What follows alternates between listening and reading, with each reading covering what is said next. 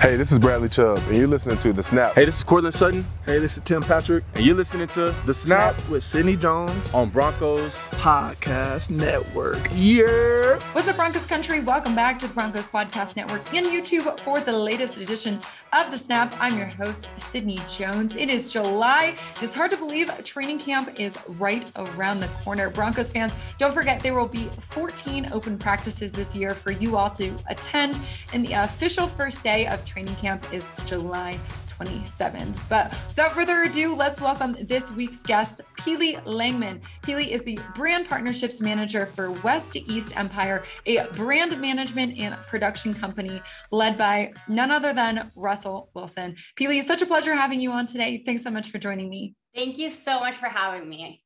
How's it going? How's the summer treating you so far? It's going well. I'm currently located in Seattle, so we've had some crazy weather, like a little bit of, kind of like dark days, a few dark days in between, like bright, sunny, 90-degree days. Like, it's kind of weird.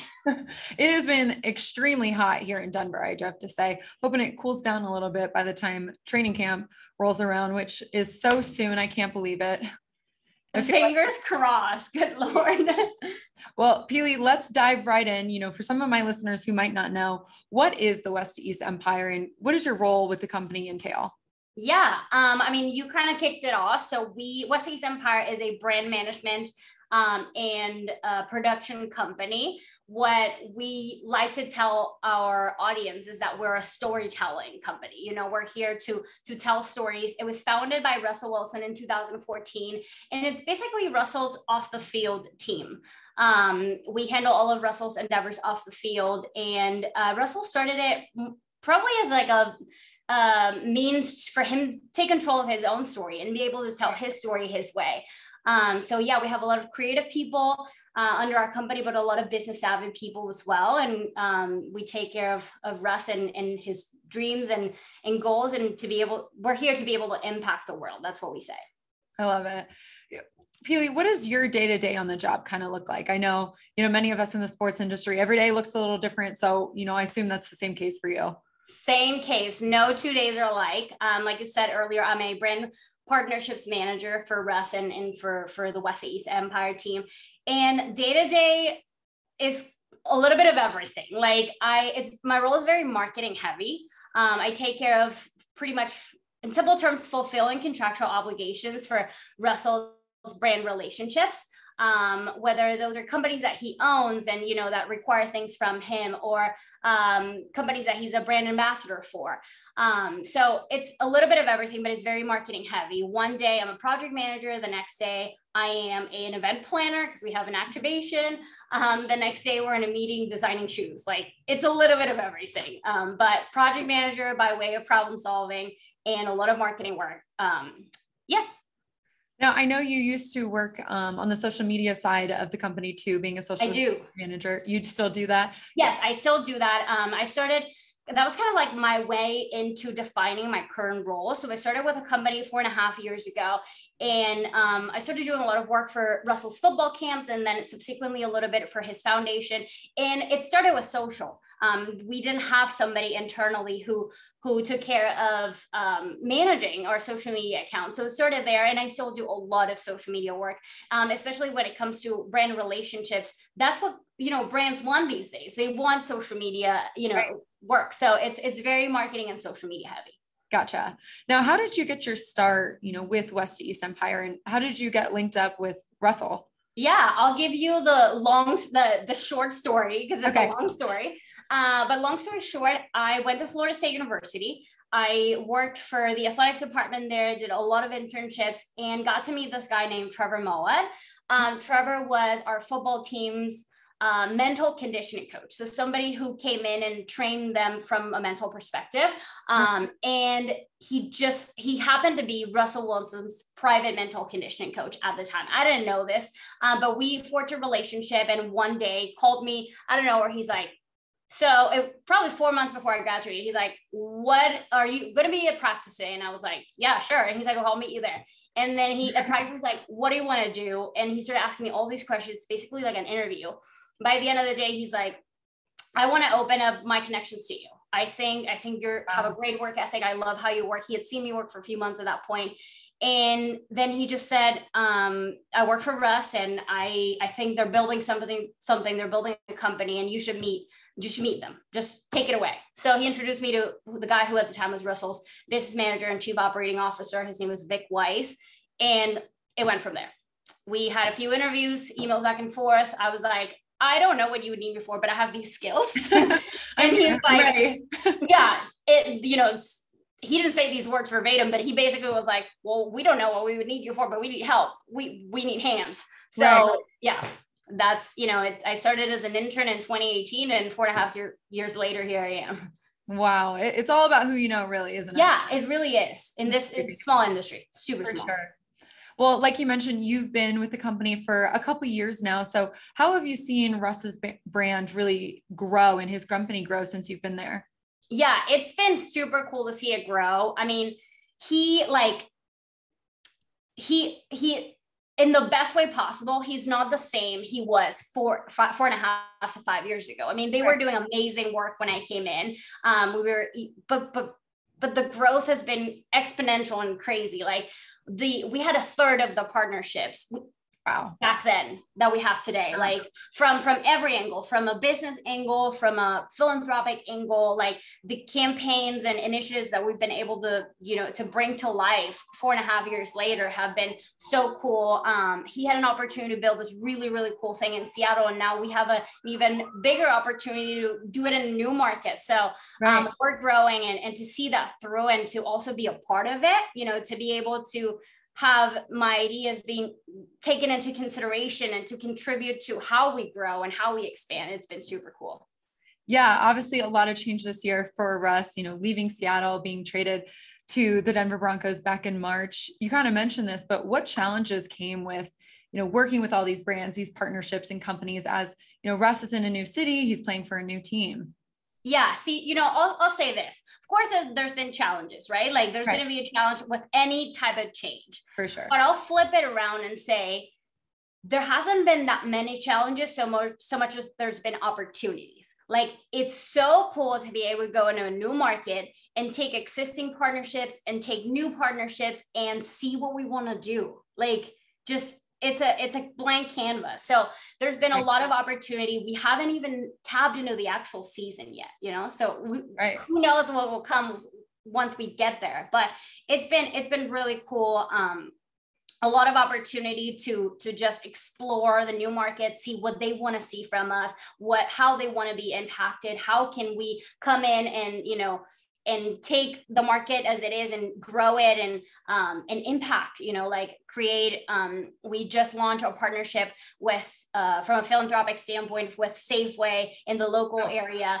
We just did a football camp for about 500 kids through the Russell Wilson Passing Academy. Like that's been super cool. We're launching a few new partnerships this coming fall as we hit the season. So it's just been super exciting.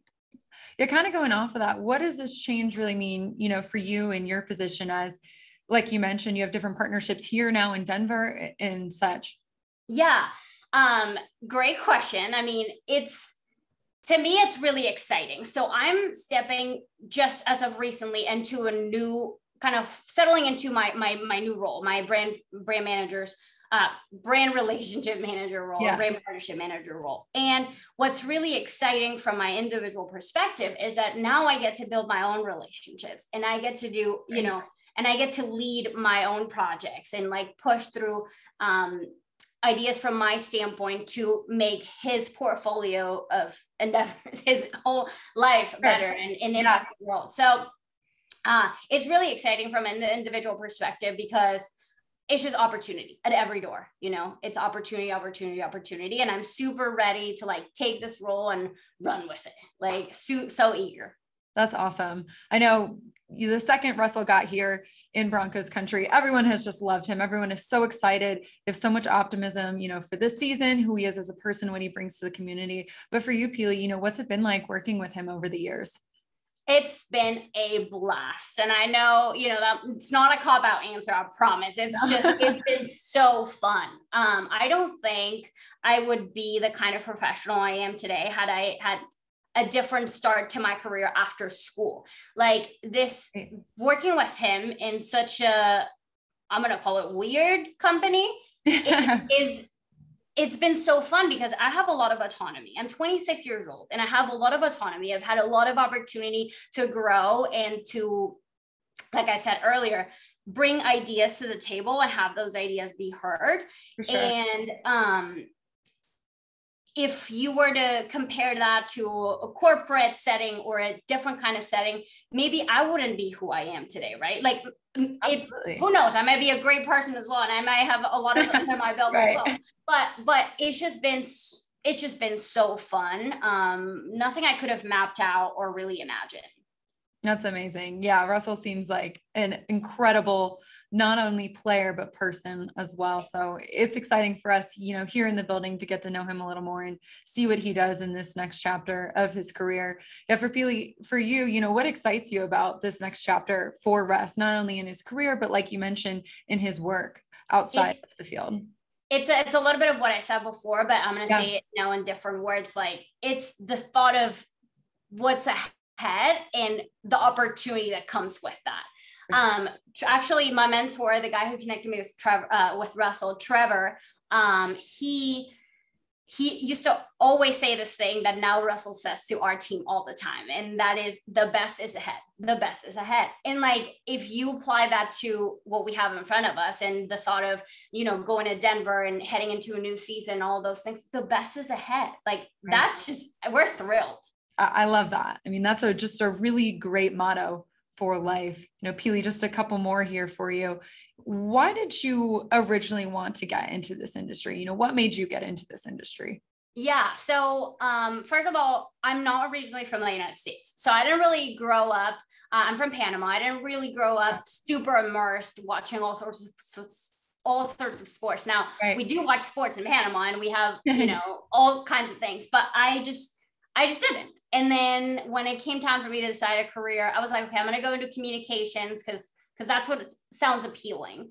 And when I got to Florida State, I transferred to the Florida State campus.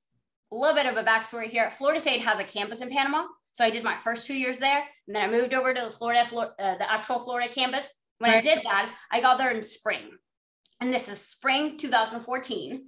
And my first day of class was January 6, 2014, which was the day Florida State played the national championship against Auburn.